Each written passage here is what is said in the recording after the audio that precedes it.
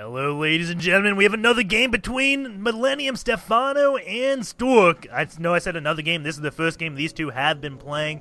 It's been another game because I've been casting replays for quite a while now. Stephano is spawning as the red Zerg, and Stork is spawning as the blue Protoss. And Brood War fanboys, don't get your panties wet. This is not the Korean Stork, to my knowledge. It's played on the European server, and I don't know any Koreans that would want to play on EU. No offense, Europeans, but the latency just absolutely sucks. We will have Stork go for a Forge Fast Expand, as he is getting a pylon up here, and Stephano, we'll see what he ends up doing. If I have to make a guess, he is going to be going for a very fast 3 bases, because that's what Stephano does. He is known for going 3 bases before lair. He just loves his lings. If you've seen the game between OMDX that I casted yesterday, you'll see he beats a Grandmaster Terran player with only lings and queens. Yes, Grandmaster, he masses ling queen and wins. He is just that good with his ling control. It is pretty ridiculous, but this is against a Protoss player, and that was a Terran game, so Stephano will be building Roaches this game. He actually still does Roach, Hydra, Corruptor, and then goes into that money mix between Infestor, Broodlord. He just uses Roach, Hydra, Corruptor kind of delay. He's comfortable with that strategy, even though it's been phased out by many people. And there goes the 15 pool by Stephano. He's just doing that so he does not get cannon rush. And it's kind of odd that Protoss can take an expansion before Zerg on this map. Just because if a Zerg takes a hatchery, well, buildings will end the game with photon cannons being in this, and it just sucks terribly. So Protoss can be kind of safe to go for a Nexus first, while Zerg can't go hatch first. That's just the way it falls, and it's been proven like impossible to hold off a cannon rush on Tal'Darim altar if you go hatch first. Even if you pull every single drone, a good cannon rusher will always win the game. This one drone is going to pass the probe, and well, he's just going to keep on chasing it. The probe is going to see the pull timing, sees when it completes, and he does go for a Nexus first. So we'll see exactly what Stephano ends up doing when he ends up scanning this, because he has no idea where Stork is. This one Overlord is going to come over here, say, okay, you're not in this position. Then this Overlord will come. He's not over here either, guys.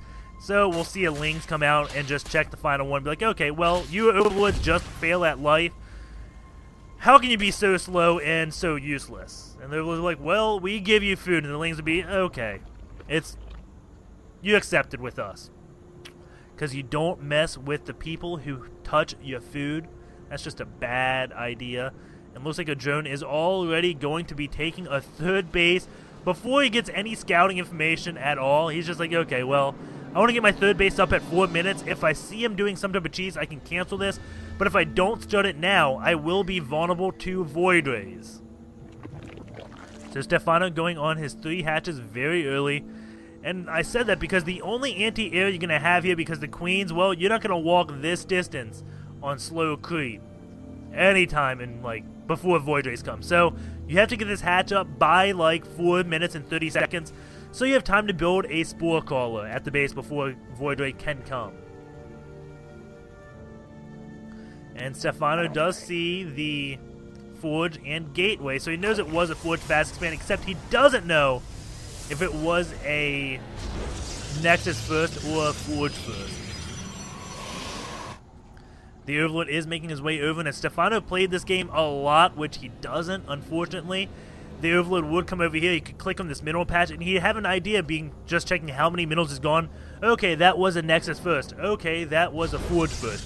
Eventually, when this game comes out, well, not comes out, but this game's been out a lot longer, that's what those pro Korean players will be doing. They will know the timing so ridiculously well. This one queen is missing. Oh no, she isn't missing an inject. She used a creep tumor instead. And Stephano still doesn't have any gas. He has 6 minutes in the game, and he takes his first extractor. 44 supply to 37 supply. 2 gates are up by Stork, and 1 Zealot is going to be moving on out. Stephano still just mainly droning up. Has his Evo chamber. And he will be going for a +1, well, probably range attack, maybe melee. We'll see exactly what upgrade Stephano goes for. But he will be doing upgrades very early on. Still doesn't have a Roach one, just macroing up. 40 drones to 39 probes, but Stephano is on 3 bases. doesn't have a third queen coming out just yet. And this one zealot will get taken out by all these lings, and 2 drones look like they were just moving around. They will be going back to mine. Well, maybe he just didn't want to give up that there is a base over here. And this zealot will be falling right now. But he does see, okay, there is a base down here. Stork knows about that. And we'll see exactly what he ends up doing. He may take a third base of his own, but he is going for a robo facility. We don't see him going to base Void Rays. So he is just playing a little bit to his own style, because so many Protoss players nowadays, well, it's not nowadays, I don't know how old these replays are, but about a month ago, almost every Protoss player would be opening up with Void Rays to stop this third base, but it has been kind of dealt with now, so maybe this is the standard way to go about it. Just get an observer out so you can see what your opponent has, and then make a strategy. So is this going to be an observer first? No, it's going to be a warp prism first. So as I said, Stork staying true to his own strategy. Going to be going for a warp prism. Has 4 sentries out. I can only hope this is going to be a sentry job. He's going to force field the mineral line and take out a lot of drones. He's getting a lot more gateways, so this could actually just be a full-out attack. And just use this warp prism as a portable pylon, whoop in a lot more units. We'll see exactly what Stork ends up doing. +1 weapons now just finishing as the warp prism does come out. This looked to be semi-well timed, and once this weapon's finished, that will allow the Zealots to kill Lings in 2 hits instead of just 1 hit, and that is a big, big deal. We do have the missile attacks going down and the metabolic boost with Roach speed, and now Roaches joining the battle. And Stephano just has a lot of units just moving around the map, trying to stop these 2 Zealots from getting information. This one Ling is going to see them on this watchtower. The Zealots don't go to check it, and only 3 Roaches.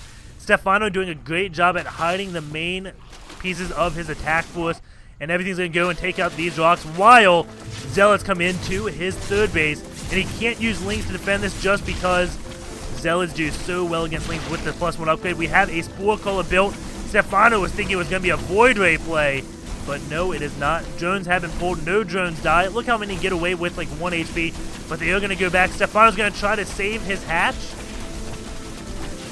but that is not going to happen. Sentries do join the fight just in time to get force fields off, and now they go back up, and the Zealot's going to go down, and the Sentries are going to come up here. He's going to whoop in even more units. These Overlords will be falling. And Stork is doing such a good job with this one warp prism. Now, what is he going to do, though? He's got a lot of units. Force fields do go down, and the sentries get back in the warp prism. That is the precious gas. And it looks like he's going to just let these Zealots die. Stork is still just at 2 bases. He is getting Colossus out right now. We have another base coming up over here, but Stork knows about it and has a pylon ready for it. Sentries coming in, try to do a little bit of a drop to do a lot of damage. But don't look how many drones are. That's only 3 drones. Got trapped there. I thought it was going to be a lot. They could easily take those out, but Stephano was there. These Lings are going to come to take out this one pylon. Will they get the Zealots morphed in time to take out this base? It does not look like it. Something finally going right for Stephano. He still hasn't taken out those rocks. It looks like Stephano wants to take those out, while Stork is getting up to take his third base as well. Stephano taking a hatch all the way down over here. This one pylon, I don't know what this pylon's thinking, but he is just placing pylons in remote locations. These rocks will be falling. Stephano is getting this base back up, and the warp prism does see that. He knows about this base, but he doesn't know about this base. And I'm waiting to see that third Nexus come out. We have 61 drones to 63 probes. Double pylons on the way, and more Colossus. And it looks like Ling's still just checking for any pylons they can, but I highly doubt they'll find this pylon because it's just in such an awkward place. But it'll be in a good place against this one base. Does he know about this base? No, he doesn't. Okay, I was correct about that. I was going to say, if he knows about the base, that would be pretty ridiculous. This one warp prism is going to come out, maybe do a little bit damage to this one base. Stephano will have to be on his toes against this warp prism play, but he has all the watchtowers. Look at the vision Stephano has. He is missing this one watchtower, but he truthfully does not need that. And he's easily going to deal with this. Ling's already coming, saying, hey, I see you. The warp prism will be like, oh, shucks. Still nothing happening with that one pylon. We have Burrow on the way and a Hydra Den. As I said, Stephano really likes Roach, Hydra, Corruptor. Few Lings sit over here and a bunch of Roaches sit over here. This one Warp Prism cannot do a thing. He is just going to be going, and Stephano finally taking another base. He is going to be going on, this is going to be a 6th base maybe? 1, 2, 3, 4, 5, 6. Yeah, 6 bases to the Protoss 3, but we have Colossus and Sentries moving out for Stork, and he's using this one Warp Prism just to morph in some more units. Going into this army tab, you can see that Stork has about the same supply, 103 to 102. But the Hydras are not out yet. The Corruptors finally get in that critical mass number that they need to be in, but is that going to be enough? There are lots of Stalkers here. Stork is at 1-1, Stephano is at 2-0. Force fields go down, stopping those Roaches. One of those Colossus falls so far. And looks like the second one now just falling. The third one's out of shields, but Stephano has so much of a gateway force still. Not many Roaches left for Stephano. Those Corruptors gonna be going down, but the Colossus have been dealt with, so Stephano does not mind that one bit. Even more force field. Some things get canceled as the Warp Prism does die.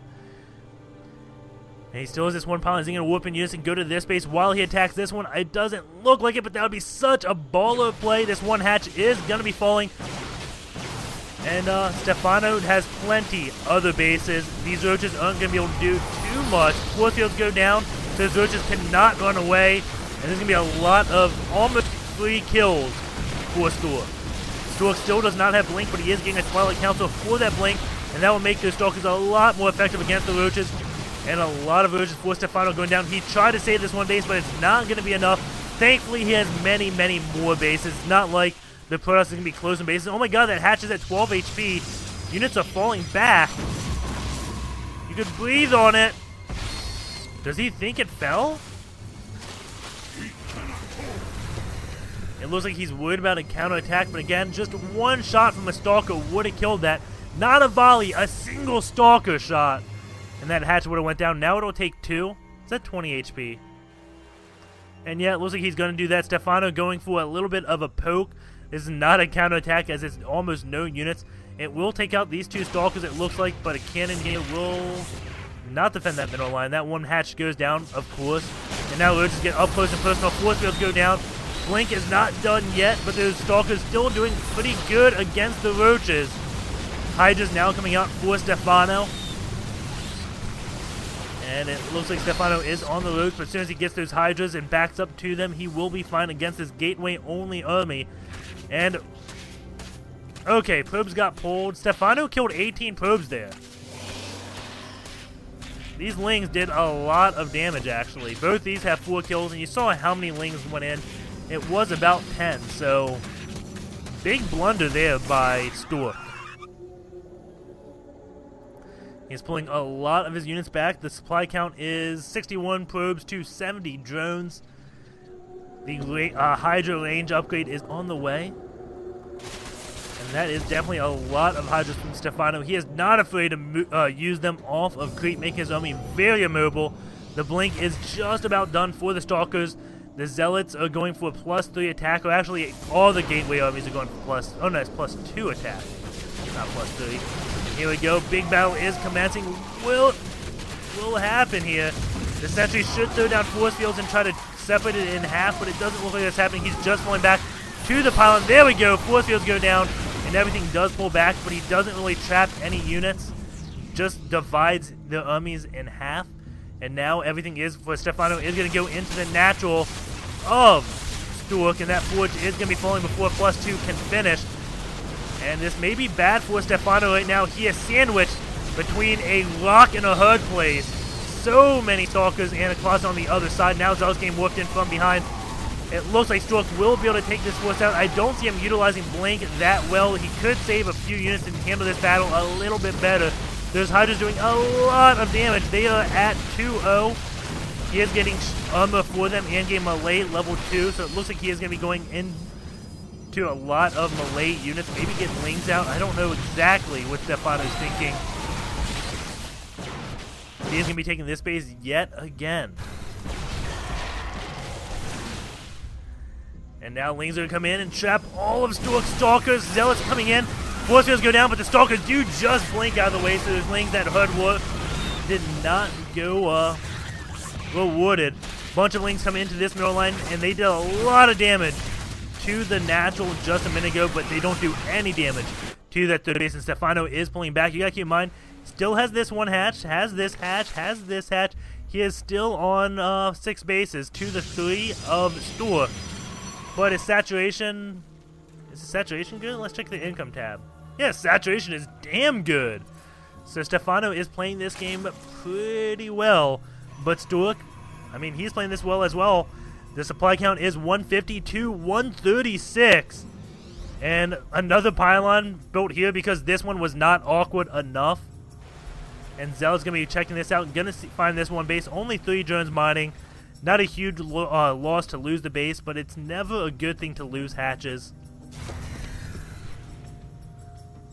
And it looks like Hydras and Lings are going to be pulled off to try to defend this one hatch. He doesn't want to lose it, but he is going to have to, I think.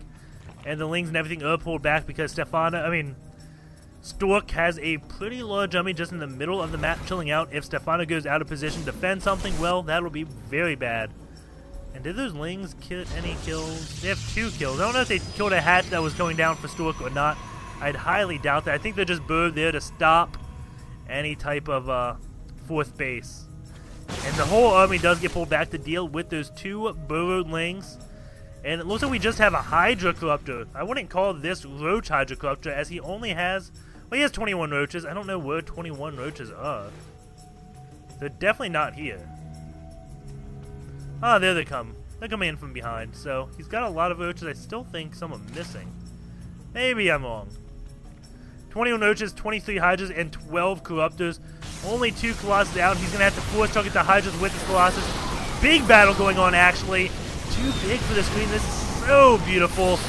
The Hydra's doing so much damage to these Gateways units. The Colossus do go down, and the Stalkers have to retreat. Stephano does have his opponent now on the rope. Stork could be in trouble here. Another Colossus does join the fight, but that's so many Corruptors. And this one Colossus goes down almost instantly. Stephano, I think, is just going to win the game with the Roach Hydra Corruptor. Doesn't even have to go into that Broodlords. He has been on so many bases. This hatch did go down, but you know what? He's like a Hydra. You take 1 base out, he's going to be getting 2 more. Actually, it's just 1 more, but he will be getting another one. Don't get me wrong. Stephano is maxed out now just starting to bank up those minerals. 200 supply to only 120. It's going to take a damn good toilet to come back from this, and Stork doesn't even have a Stargate, so he can't do that. Of course, the toilet is like the equivalent to a Terran player's nuke. And this 4th base is going to go down. There's nothing to do. Hydras do very well against Corruptors. I think the Hydras 2-1, 2-2-1, so the upgrades are even. Zealot's now coming in the mix, but again, the Hydras, just too many Hydras. And the Corruptors will insta-gib any Colossus that come out. We still have Lair Tech, no Hive, and Stork does throw the GG. Stephano will be taking that game.